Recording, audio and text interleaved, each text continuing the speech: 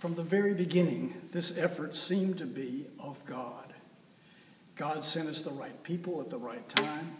He seemed to drop money in our laps right at the time that we needed it, but never too much. And it was as if Georgia Interfaith and Power and Light belonged to God. Now that view could sound presumptuous, and we only hold it with the deepest humility. We belong to God, and we can't ever forget that. But there's another belonging that is central to our life together. The earth does not belong to us. The central heresy of our day, perhaps, is how human society has drifted into the conceit that the earth belongs to us to do however we want to with it.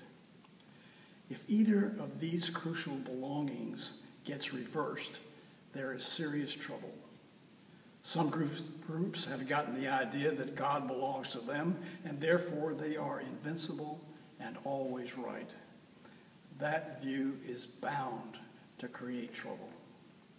And large segments of our society act as if the earth belongs to them, and therefore they can treat it any old way that they want to. They can fill the air with poison, pollute the waters with trash, corrupt the soils with toxins.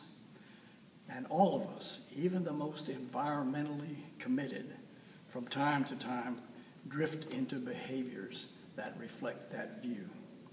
So it beholds us, especially those of us in the faith community, to continuously re-examine our practices so that our belongings are true.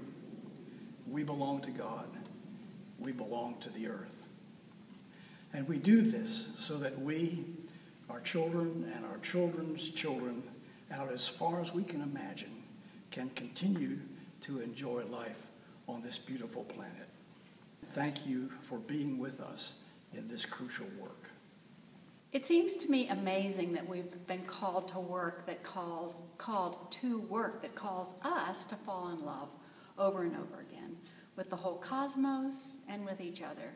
So I'm very grateful to have fallen in love with you and with my crocuses and with everything on the planet, and I think it's that lovingness that will sustain us as we move into the future. The phrase that GIPL's working with is navigating for the next decade, and I think that's just a wonderful phrase to work into the future with. And I was thinking about navigators over time and the risks that they took, even falling off the side of the earth and looking at the stars, and for us, asking for directions and paying attention to the reality and being willing to turn around and come up with a new plan.